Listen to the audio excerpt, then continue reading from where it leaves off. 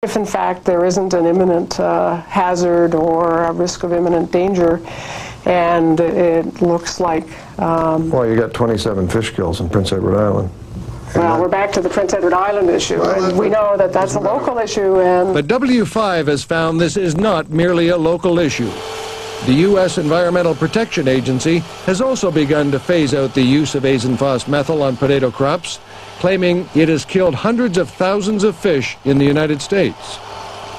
Farmers say that there are safer substances being used in the States. They'd like to use them here. Is that the case? 65% of the reduced risk pesticides that are registered in the U.S. are available here in Canada. So 35% are not. That's right. One has to realize that it's the pesticide companies that have to submit the pesticides to us. The companies look for markets. Canada tends to be a very small market in the world. There is surprisingly little data on the impact of pesticides on humans. Dermatologist Dr. June Irwin is one of the very few physicians who have conducted independent studies, and she has found high levels of pesticides in the body fat of some patients.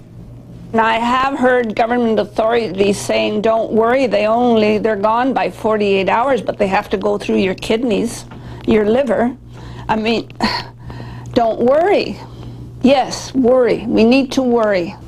Can you state unequivocally that the chemicals that are used today, the pesticides, are safe, absolutely safe when it comes to human health?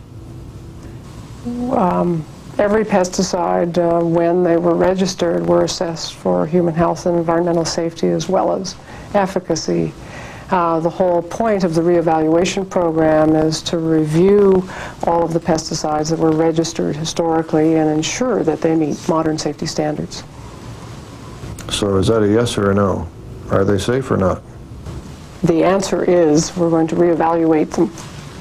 So you're not sure. You have to have these tests to find out if they're safe. Well, we have to reevaluate the products to see if, in fact, they meet modern standards.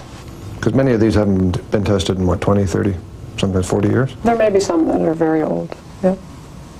We were also surprised to learn that Wendy Sexsmith's department, the federal agency that regulates pesticides, gets 25% of its funding from pesticide manufacturers. But we're talking millions of dollars, what, $8, $9 million dollars perhaps a year? About 8. It's around 8. That you rely on for funding from the companies that you regulate. Well, it's $8 million that we get as part of our budget. Don't you see that as a conflict of interest? No, not at all.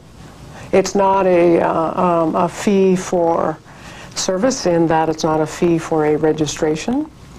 It's a fee for an application for review and evaluation. We make positive and negative decisions. Not only that, all pesticide testing is done by the manufacturers, and no results can be released without the permission of the companies themselves. The information that is gathered in the studies is basically secret. It's up to them. They don't have to release it. Well, currently. Well, both of those things that you said are true. If what you're asking me is, can the public at this point in time, and I mean that very broadly, look at the studies, the specific, exact studies that's what I'm asking you, that have been produced by the company, the answer currently is no. So if the public wants to see any of this stuff, well, the specific studies we're not allowed to give out right now without permission from the registrant. Isn't that an incredible transparency problem? Well, you're the government. It's a fact. And as I said, government is looking at changing that if that's in fact possible. Ottawa is now reviewing the safety of some 400 chemicals used in pesticides across the country, a process that'll take years to complete. Until then, consumers are being asked to trust the government and the pesticide manufacturers. Trust that these chemicals are safe.